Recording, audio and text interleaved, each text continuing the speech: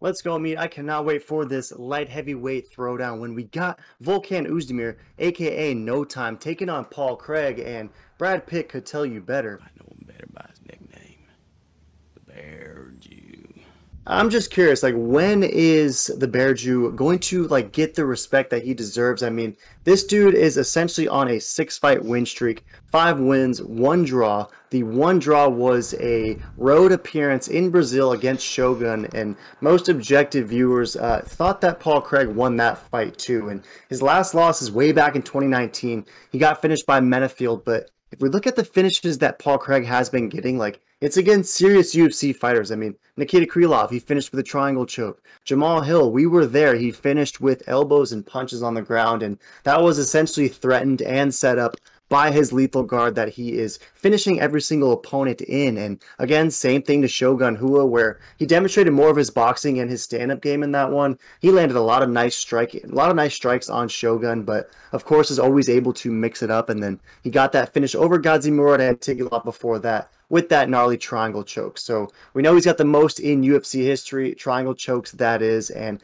he's also, we mention it every time, the only dude who has ever beat Magomed Ankalaev. And Ankalaev is 17-1 and was winning 14 minutes and 59 seconds of that fight before he got submitted by Paul Craig. So we know Paul Craig is dangerous in the first minute. He's clearly dangerous in the last, and I'm curious to see how he does against who has had a very interesting UFC career, right? Because he does have crazy lunchbox power. He's able to finish guys, but like we look at his resume and he won 3 straight, and then he lost 3 straight. Then he won 2 straight again, and then he lost 2 straight again. So it's like, where are we seemingly with Volkan, and is he going to be able to sort of start a new winning streak in this one against the Bear Jew? What are your thoughts on this one? Are you taking Bear Jew, or is he out of time and no time and gets this one done? Who you got? Yeah, I gotta take the Bear Jew. I think he's gonna get dropped, beat up, and then get the easy sub. Plus money, love to see it. I love racking in money once again. Bear Jew's coming through for the boys, that's for sure.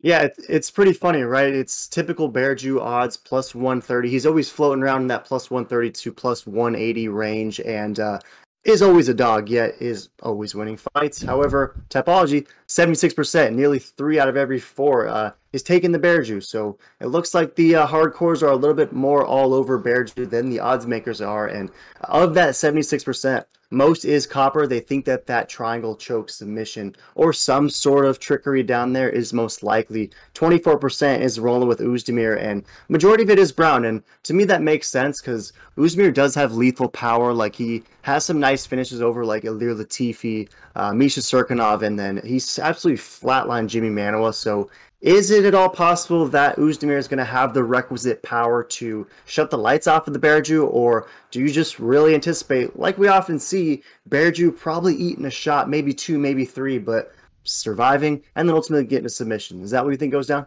Yeah, I think that's what's gonna go down. Eats a bunch of shots and then gets the easy sub in the later rounds, or maybe even early. We'll have to see. But I think that's just really how it's gonna go. Um, Volkan's a legend. He's an OG.